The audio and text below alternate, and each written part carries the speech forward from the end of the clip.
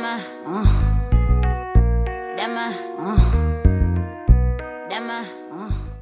what's up, y'all? I'm Mila J, and I want Duffey. So we know your mom is Japanese and your dad is black. What was it like growing up being a mixed girl?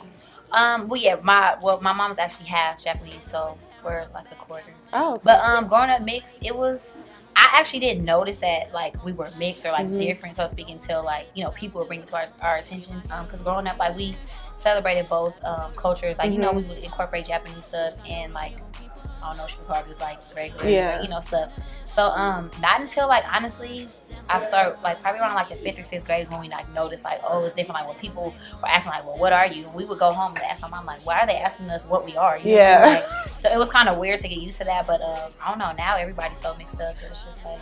Yeah, it's like normal these days. Yeah, it's totally normal. Did you ever experience any like racism on either side? Did they, how some people that are mixed, like it's hard for them to relate to either side? Yeah, and they feel like I would say I never really experienced racism, but I mean sometimes you'll come across like, oh well, like you're not allowed to like, I don't know, just the way I talk, people feel like it throws them off. Yeah, you're supposed to be. Like, it don't seem like I'm like, well, I don't really know what that's supposed to mean, but like, yeah, but I've never really experienced like super like racist stuff. Okay. Yeah. So we all know that your sister is Janae Aiko. Who got into music first, you or her? Me. Well, I'm older, so yeah. So music was your first one? My father was a musician, so we naturally just kind of gravitated towards that. But I started off as a dancer, and I was actually in a group with my older sister. Oh, nice. Yeah, so we kind of like music's all in the blood. Yeah, I love that. Yeah. So did you and your sisters ever have like any fights, I guess, of y'all all having the same love of music and being all passionate, strong women? Did y'all? No, we never really fought. Y'all always like get along. It was always like love and support. And just, grinding. I've always wished I had a sister. Really? Like, maybe you can be my sister. I'll be your sister. So when Janae showed up on Drake's album, it seemed like it brought a lot of attention. Did that change anything in y'all's world? Was it very exciting for you and your family, or what was that time like for y'all? Well, yeah, it was definitely a big thing for her. Like he's a well-established artist, so just that audience alone to be able to get gain was dope. You know what I'm saying? Like Drake's a dope artist, so like who wouldn't want, you know what I'm saying? Yeah. Like work with him. So. Yeah, it was a big moment. We were definitely super proud. Yeah, it was exciting. We know that you and your sister don't have a song together yet. Do you plan on changing that at any time in the future? I'm sure we will, but yeah, you're right. We haven't recorded yet, but I'm sure like when it makes sense, we'll definitely collab. I think right now people they want us to have a song just because we're related, but it's like our sounds are like we're kind of in different lanes. Yeah. So I definitely think though when it makes sense, I would love that. I think we would love that. It'll be a surprise. Yeah. So you were in Prince's Diamonds and Pearls video. Do you have any interesting Prince stories for us? I really don't, just because I was a kid. I still remember the video like it was yesterday. I was like probably 7 in the video, but yeah, it was just an overwhelming experience just because that was who we grew up listening to in the house. Like my father's favorite artist was Prince. So to book that video was just like, oh my gosh, like this is the man like we actually listened to. But no, being on set, it was just like surreal, really, more than anything. It was just like, okay, we're really, working with Prince, like sitting by him and talking to him. So, I mean, other than just being in his presence, you know what I mean? Like, it's Prince, so. Are you still a big Prince fan? Of course, yeah. Always. Always. Yeah, he actually just sampled one of my songs off of my mixtape. So that was like super crazy. I think I saw that on your Instagram. I did. Yeah, I had a song called Blinded. Yes. That came out like in 2012, and then fast forward to now, he has a song called "You Know" on his album, and he sampled that song. So that's amazing. So that's a cool Prince story. Yeah, that's a cool Prince story. Came full circle. Yeah, definitely. You were in a couple of girl groups that ended up disbanding. Why do you think that happened? Well, the first one, I mean, they never disbanded on some like dramatic type situation. Like, oh my God, we don't get along. Yeah, the first one, it was just like, I don't know, we had a single, it didn't really work out. I think we got dropped. I think that's what happened with the first group. The second group, it was just, it was 4 of us, but everyone was like different ages, and it just wasn't like, everyone was just kind of on different paths in their life. And so we just all mutually decided like, okay, this is not really gonna work. Yeah. Yeah, it was no bad blood or anything. It just didn't work out. I loved being in groups. They just didn't work out, and I still wanted to pursue music. So I was like, let me stop using a group as a crutch, so to speak, and a comfort zone, and just try it on my own. And so that's good. So we know after the couple of the girl groups ended, you kind of took a long break from the music industry. Was it because you were trying and things weren't working out, or did you just want to try something new in your life, or why did you take that long break? Yeah, that was part of it, just to kind of refocus and regroup and figure out what I wanted to do, and just to figure out who I was going to be as a solo artist. You know what I mean? When you're in a group, you kind of can get lost and really don't really know what your voice is. And so, yeah, I took that time just to kind of reflect and just, you know, get a refresher, because I had been in it since I was like, our first deal was like around the group I was in. I was like 10 or 11. Wow. So, you know, it had been a minute. And then, yeah, in that time, I just, you know, was working regular jobs and went to school. I got my esthetician license. And then when I was ready, that's when I released the mixtape, just to, you know, get my feet back in it.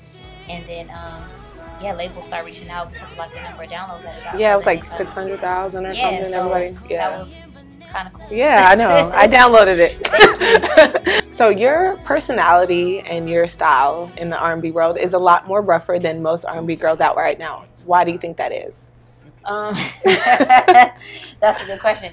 I don't know. I was raised, a lot of my friends are guys. Like, I was raised around a lot of guys. I mean, I had brothers too, but just still, like, my core friends were like guys. So, like, mentally, sometimes I'm just like, I think so much like a guy. I don't know. But because I've always kind of been that way. Even my mom is like, I don't know where you get this from. Because, like, we're born, you know, same house, same parents, same everything. But I don't know. I was born this way. I was born this way. That could be a song title. I'm a little rough around the edges. I'm a Scorpio. It's okay. A lot of Scorpio women. Oh, you're a Scorpio? Okay. So, you've known Trey Songz for about 10 years now. What kept y'all relationship going throughout all these years? What kept it going? I don't know. Trey's just always been cool. Like, I knew Trey before, like, he even came out as an artist. So. Oh, nice. Yeah. It's just always been cool. Yeah, it's fun. Okay. So you have a song with Trey Songz on his new album. How did that come about?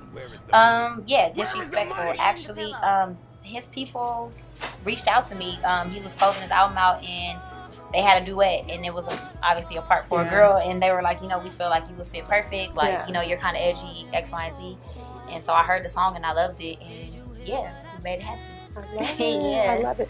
So I was watching E! News, and they were assuming that y'all were a couple. Can you elaborate on that, or confirm or deny? Mean, people are saying that.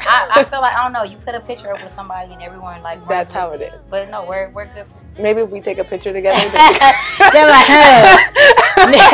Duffey and Mila. Is this I would love that. I would be like, it's true. So you posted an underboob pic on Instagram that went viral. It went pretty crazy. If you don't remember, which one? I've done more than one. This one right here. Were you expecting all the reaction and the hype from taking that picture? Like, when you took it, did you know how you take a picture and you can't believe it looks like yourself? Like, yeah, I mean, did you know? I didn't. I just was like, I felt like posting that picture. Like, you know, you had to be too. Yeah. Like, every now and then, I'm like, okay. But the thing is, like, at least I won't try to make it seem like it's about something else. Like, I won't put a deep quote with it, or I won't say, oh, I love my new chain. It's like, no, this is underboob, pick a boob. This is what it is. Like, yes, I'm feeling myself. But no, it's just like, I don't take Instagram that serious, but no, I didn't put it up to be like, oh, this is gonna get me followers. Or like that. No, the fans loved it. Yeah, I loved it. You know, here and there, I'll do it. You know? That was great, because you don't do it a lot, so it was like, oh, yeah, it's like, yeah, I don't. Like, you don't. So I was like, oh, okay, this is nice. You know, I wear a lot of baggy clothes, so sometimes I just gotta remind people. Let I gotta show them the underboob. So last question. A big topic right now in the entertainment news is the divorce with Amber and Wiz. What is your take on that? Man, I was surprised because they look so like happy. Yeah. But, I mean, it's unfortunate. I mean, relationships are just hard, period, though. Like, in the spotlight or not. You know what I mean? So, yeah, I feel for them. I never like to hear that people are getting divorced. Yeah. Because I love love. Like, and Amber and Wiz was one of my favorites. Yeah. So yeah. Well, I hope when you know, get a relationship, she's not in one yet. I still have a chance. It works out. Well, thank you for interviewing with me. No I can't wait to the listening party and the party tonight. I'll be there. We're gonna turn it. Yeah, we're gonna turn it. And we know if we don't, we just stop fighting again. So we know it's we drink or we break up.